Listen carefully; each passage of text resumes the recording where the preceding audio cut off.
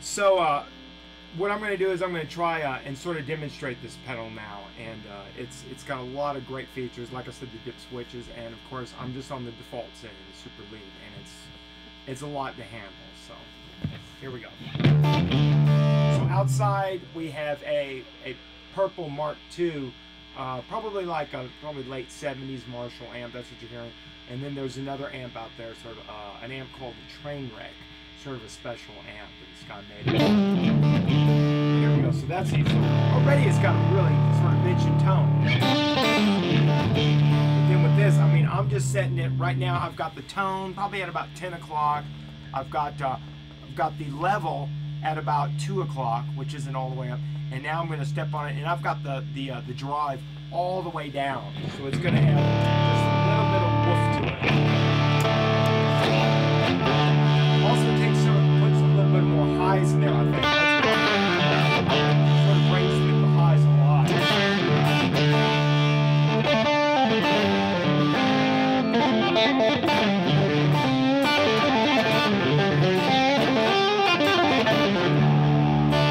If I do that same lick on the... It sounds good, but for some reason this just drives it just a little bit more.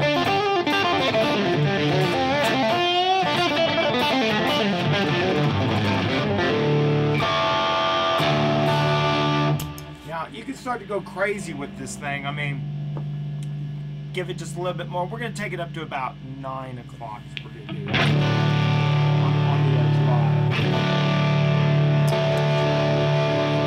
Big difference that I can already hear.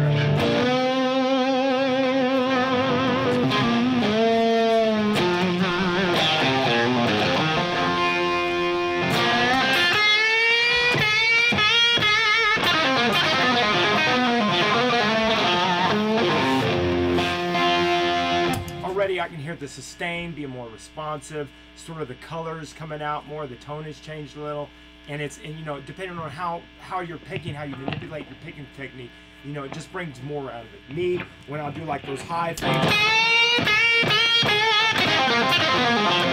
you know, I'm doing the fingers on my hybrid picking and stuff. That sort of gives it a certain flavor to it, but it's still, you know, with the pick, it's still, you can get those colorful responses and stuff. Let's show you the tone variations here. So,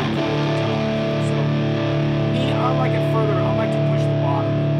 That's what I like. But some cats like it kind of a little up on high.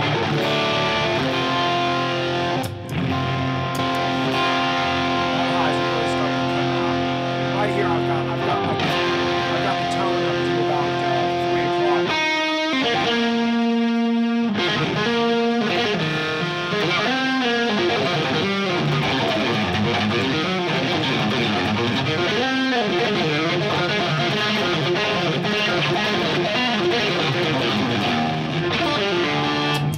Crazy on the McLaughlin stuff,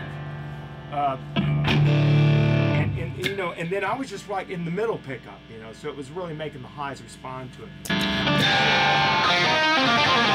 And you sort of get that you start getting that nasal sort of tone when you got it way up there, almost like a depressed wah pedal or something that Hendrix did so cool with.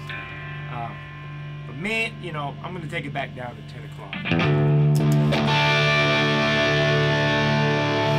Now we're going with people, we're going into the zone for people that just like to go crazy.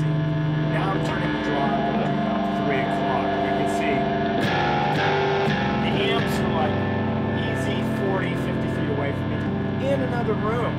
So it's, even though the amps are creating all the sound and vibrations out there, the guitar is still like ready to go. And that's what this pedal's kind of done, you know. I mean, that's with it off, you know.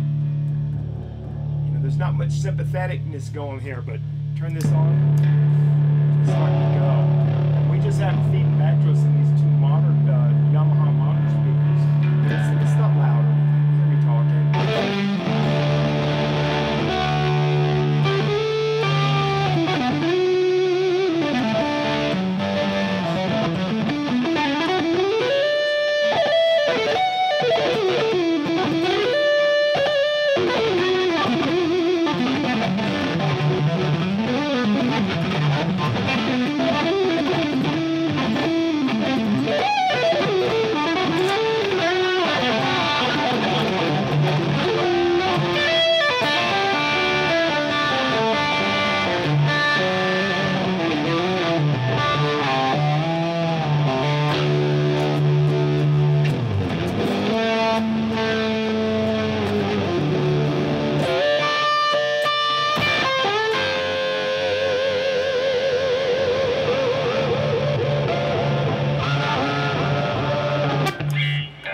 So there's so much you can do with this pedal depending on what your situation is, your live situation is.